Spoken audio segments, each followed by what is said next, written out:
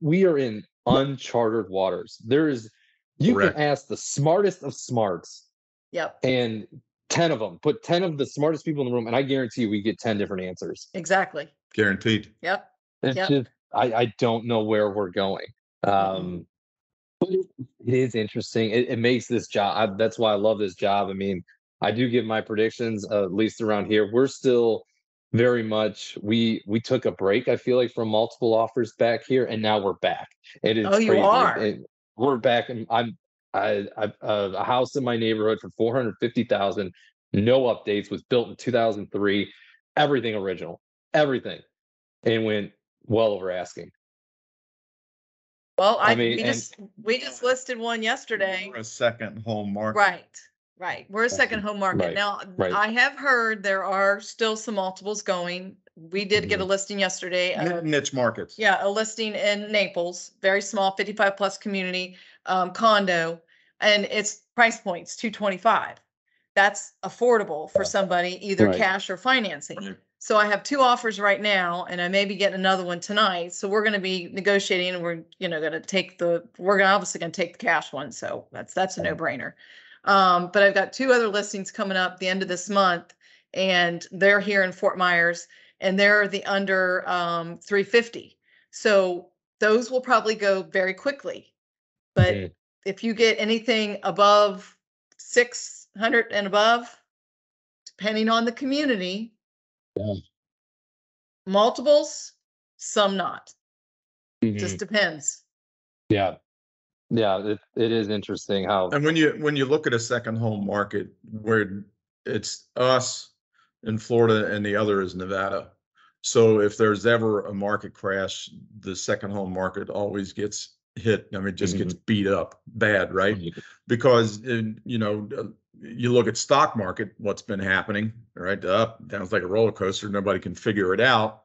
And eventually it rises over time, always has. But when there's a lot of instability and talk, then the second home markets get beat up. Now, Nevada and Florida always hit hard first, and they get hit the hardest. But they're always first to come back when the market gets good and the property values go up quicker. So when you sit here and look at our market right now, our market's lost, I'm going to say probably 50% of value in 2008. And we just actually got back this year to where we were in 2005. Yeah. Wow. So it's not like we've really lost anything. We just now got back. How many years did that take, right? Do we think there's going to be a market crash? No. There's obviously a stabilization of the market right now, and things have flattened off, and we're a little bit more realistic. Yeah. Which I'm glad that things have calmed down to where it's not multiples and you're taking buyers out. Buyers are getting frustrated. You're putting 10 offers in on different properties, and you can't find anything. So those buyers said, I'm done. I'm not doing this anymore. Now they may come back, but most of them aren't, because most of them, if they were financing, they can't afford it now. Right. So we've got a lot of people that have actually now are just saying, you know what, I'm just going to wait. I'm going to rent. That's another problem. Rentals right now are ridiculous. Through the roof. How much it costs to rent, where we used to live in Palms, Monterey, a little apartment complex. What was ours? $950 a month. $2,750. $2,700 now. It's crazy. It's crazy.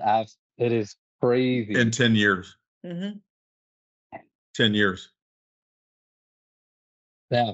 It is. I feel for those people. I deal with a lot of being in the suburbia area. You get a lot of young professionals, young families who want to get out of the rent and own.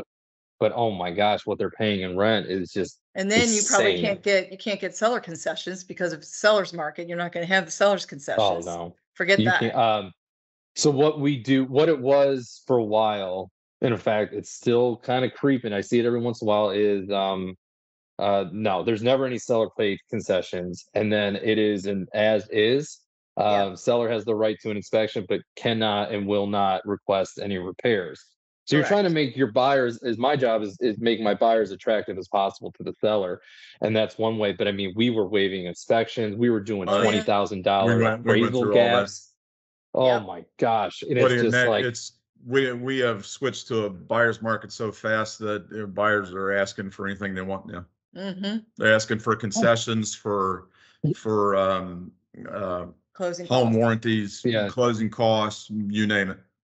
Sherry Reeves and Mike, we work with Coldwell Banker, been with them for 12 years. Here, yeah. You can reach us on our cell phone number, 859-512-1613, or Mike's 239-240-9069. It shows up in her phone as Mike. It's why it's hard to know the number. Keep track. But we have our cell phones on us all the time. You can reach us pretty much anytime, and we'll answer any questions anybody has. Awesome.